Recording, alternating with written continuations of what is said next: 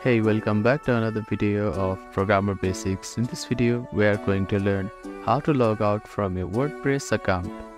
First of all, open up your preferred web browser. Now, at the address bar, type in wordpress.com and click on Enter. You will be directed to your dashboard if you are logged into your account.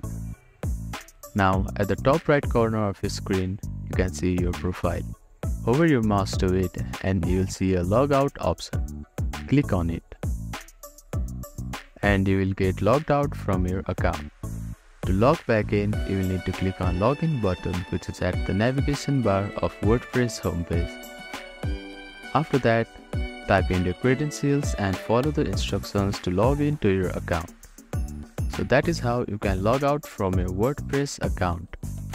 Thank you for watching this video. Please do not forget to like, share and subscribe to our channel and comment down if you have any queries.